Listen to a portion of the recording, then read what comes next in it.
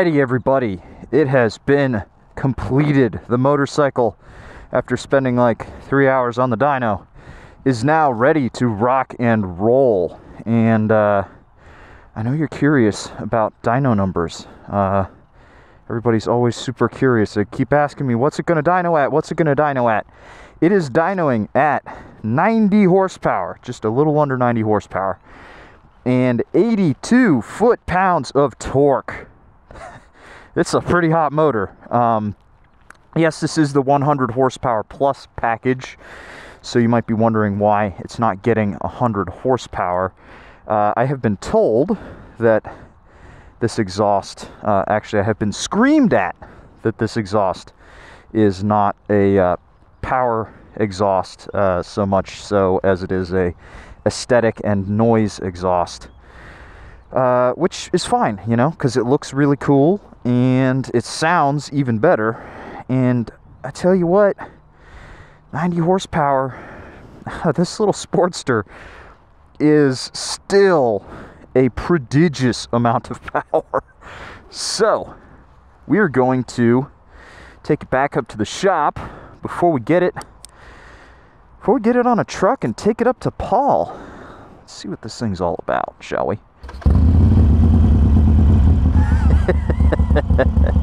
I always like starting this thing up when it's got this big head kit on it because it's just so much more vibrational. All right.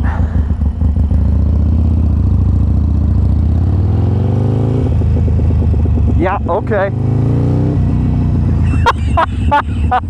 Oh, it's gonna be real fast. It's gonna be real fast. Oh man, this is not gonna be safe. Oh, it's gonna need a brake upgrade. All right, everybody, highway pull time. Aww, semi-truck ruined it for me. Dang it. We'll get another one.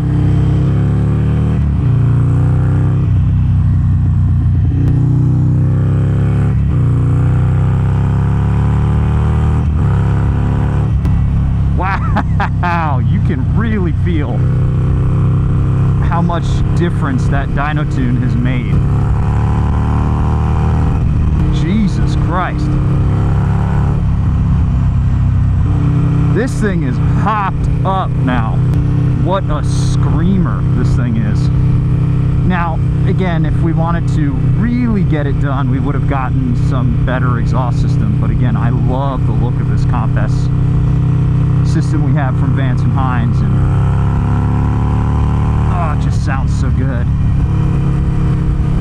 Jeez, man, this thing it's quick.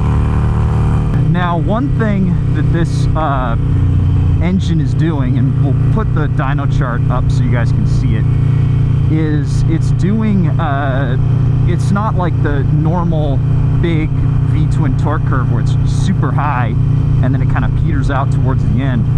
It actually builds like a normal motorcycle. It just builds kind of 1-to-1 torque and horsepower. So, you know, as both increase, they just kind of keep going until it stops. And so, because this pipe is so short, it makes all of its power up at the top, which I kind of like, you know? It's a little silly to rev out a motorcycle like this, and the Sportster is nothing if not a silly motorcycle.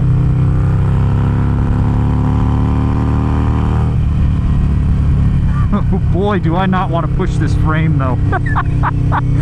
Oh man, putting an engine like this inside of a frame like this really highlights how outdated this frame is, because I can feel it starting to wobble as it gets up to about 90 miles an hour.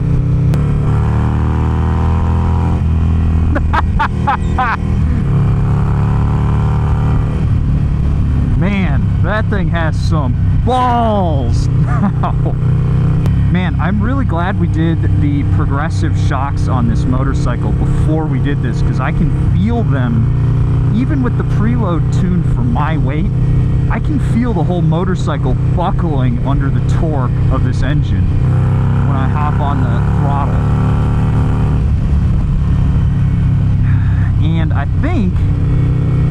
this bike could use even better, more stiff rear suspension to help keep that front wheel down, because I'm noticing as the front wheel or as the front suspension starts to extend, the wheel gets a little bit more wobbly, and I don't love that feeling. So I suppose you could put a steering stabilizer on it, but it might be cheaper just to get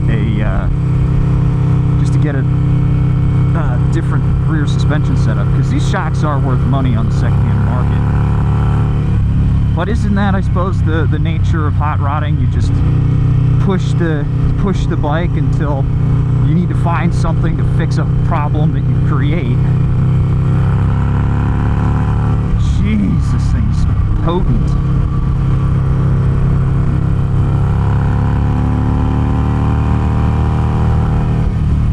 It hauls so much more ass than it was ever meant to haul, man. God damn.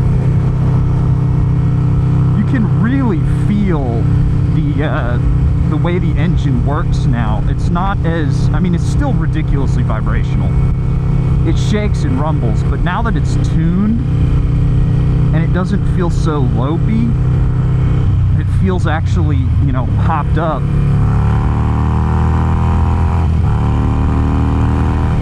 The vibrations are still definitely there, for sure, but they're a little bit more what you would want out of an engine like this.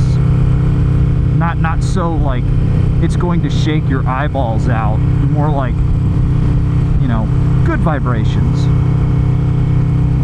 That being said, you definitely need to address the pegs on this motorcycle, because I can feel it in my toes already. Now, I don't remember what they set the red line to. The document I've got in my bag with the dyno numbers has the red line where they've set it up at. And again, I don't remember where it is, but I'm not sure I really want to rev this engine out. I will do it, but it's going to feel a little funny.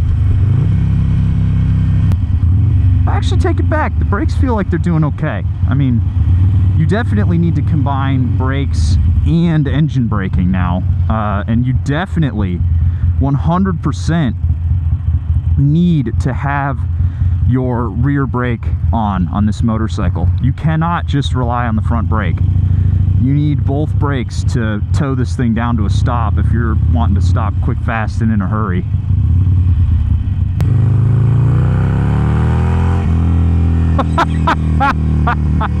Man, I'll tell you what, I like it a lot.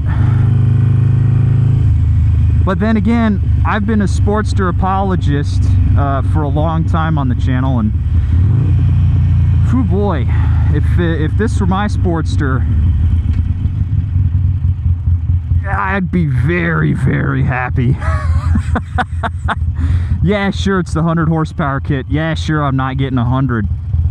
I don't even care, man. I really don't. It's just, this thing is so, you know, the giggle factor is next level.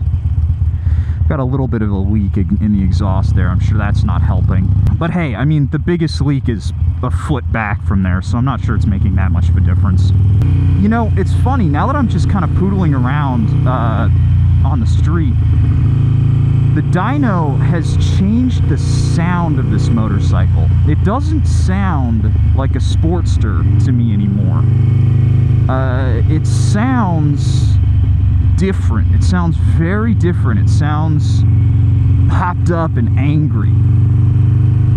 And on one hand, I like that. You know, you put in all this effort, and let's not beat around the bush, a lot of expense to do all of this to your bike.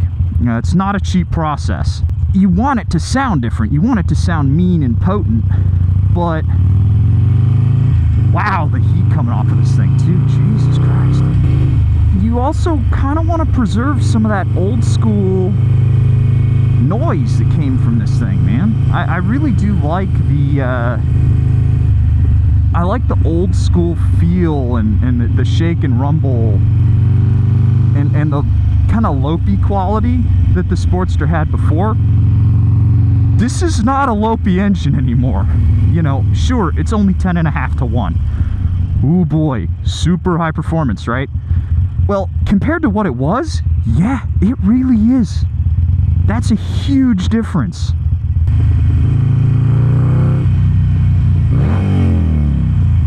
Whew, you can really hear it in the way this thing revs now. The revving, the character of this engine, completely different. There is, it's night and day. And right now, I guarantee you that Tube from the Discord server is writing me some big giant "I told you so."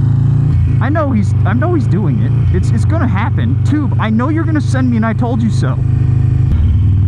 That we did all of this work to the engine, and it still feels and rides like a Sportster. Yeah, it's faster in a straight line. It's a shitload faster in a straight line. But everything around it is still a Sportster, right? So the frame is okay. The suspension, the rear suspension is really good. The front suspension is serviceable, shall we say. The brake feels pretty good. But again, we didn't address any of that stuff.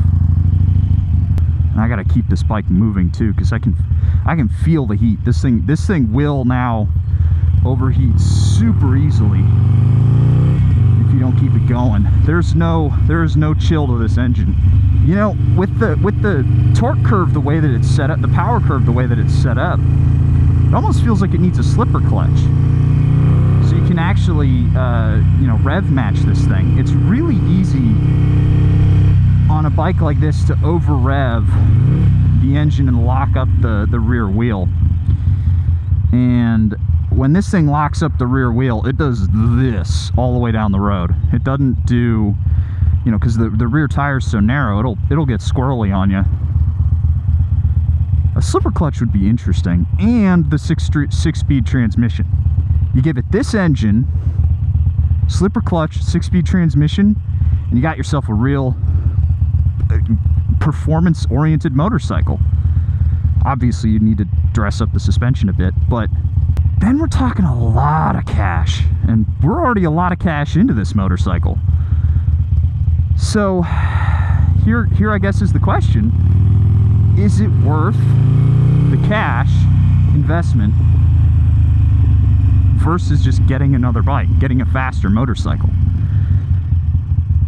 I guess Yam and I will have to have that conversation. So why don't we cut over to that? I'll be just riding my way through the twisties here, giggling in my helmet, because finally we're riding the Sportster in all of its glory. And I feel kind of triumphant about it. Now, how you doing, partner? This video's over, but you click on this one right over here. You keep watching yourself some Yammie Noob. Maybe I bend my boots on this one. Maybe I'll give you some other funny memes or something like that. You might not know if you watch the video. So watch the video now, all right?